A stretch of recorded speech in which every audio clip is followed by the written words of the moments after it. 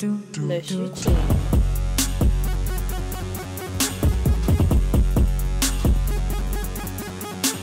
Yo, what's up people? So I'm a Dragon Ball Z fan. If you've seen some of my customs, you'll see that I do a lot of Dragon Ball Z work. And I've been watching Dragon Ball Super a lot, and I love it. I was thinking though, like, have you guys heard of Dragon Ball AF? After Future or Alternative Future, whatever you want to call it. If you haven't, look it up, because once you see, you understand what I'm talking about today. But I personally feel, this is just my opinion, that Dragon Ball Super took a lot out of Dragon Ball AF. You don't believe me? Let me show you. So I'm gonna jump around a lot to kind of show you guys what I'm talking about, but let's just kind of get into it real quick. So number one, in Dragon Ball AF, the main bad villain is called Psychor. Basically Goku's third son. Long story short, the West Kaioshin, which is apparently Frieza's mom, makes no sense, got some of Goku's DNA and made a Kaioshin Saiyan called Zycor. Sound a little familiar? A Kaioshin merged with a Saiyan. Also, Zycor, who happens to be pretty much part Goku, has white hair.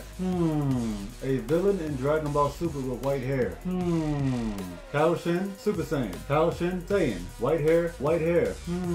I'm not saying they're exactly the same, but they do seem kind of related. Now, Zycor was extremely strong. Okay, granted. And they couldn't beat him, so they had to find a way to get Goku back. Because in Dragon Ball AF, Goku is dead. He's not on Earth anymore. He's in a dragon spirit realm because he absorbed the Dragon Balls and became a Dragon Ball Shenron type character. If you've seen Dragon Ball GT, you know what I'm talking about. You get the idea. So he's in this different world with Typhon. Because Goku merged with Shenron, he's extremely stronger now. Like, he's like nowhere, Vegeta's nowhere near close anymore. He's been training in this random spirit world, and they hint at Goku being extremely strong with a new transformation where he has Super Saiyan 4 eyes, and that's all you see. But he has white hair. Now, Zycor comes on Earth with Frieza's mom, aka the West Kaioshin, beats up everybody. Vegeta goes Super Saiyan 4. Gohan, Super Saiyan 4. They get thrashed. Trunks get thrashed. Goten damn near almost died with one hit. That's how powerful he is. He just destroys all of them in one hit. Just bap, just KOs them pretty much. So what they do is, one of the Kaioshins, the good ones, comes to Earth and locks Zycor in a sword.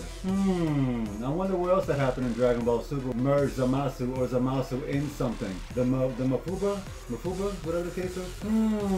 Sounds pretty familiar. And the thing ended up not working because eventually they escaped from it. Very familiar. Wonder where. Also, in Dragon Ball Super, now they introduced 2 female Super Saiyans. But in Dragon Ball AF, there's also 2 female Super Saiyans, which happen to be Pan and Bra. I wonder where they got the inspiration from. Also, in Dragon Ball Super, they brought back Broly in a different way, with Kale being the legendary Super Saiyan Broly female version, pretty much. In Dragon Ball AF, they brought back Broly because they needed him to resurrect Goku. Broly reincarnated again in different ways.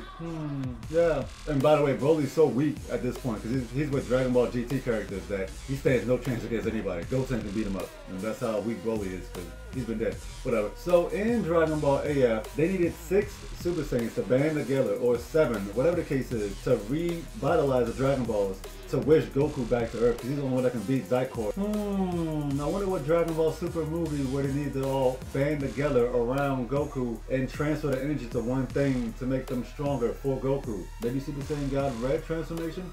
Now I know it's kind of different, but at the same time they copied a lot of Dragon Ball AF and the Dragon Ball Super. And here's the thing, this is just a summary of what's been happening. Now I'm not a Dragon Ball AF expert, but I've read and seen the manga and all that, and there's just so many correlations to Super. Now is that a bad thing? I don't think so. I don't think so at all. I think they had a lot of good things in Dragon Ball AF that they could have brought in, but they never made it real, they never made it canon or whatever you want to call it. So they took that and put it into Dragon Ball Super, which I'm like, okay. And also, in Dragon Ball AF at the end, which is not really revealed, Goku comes back to Earth eventually.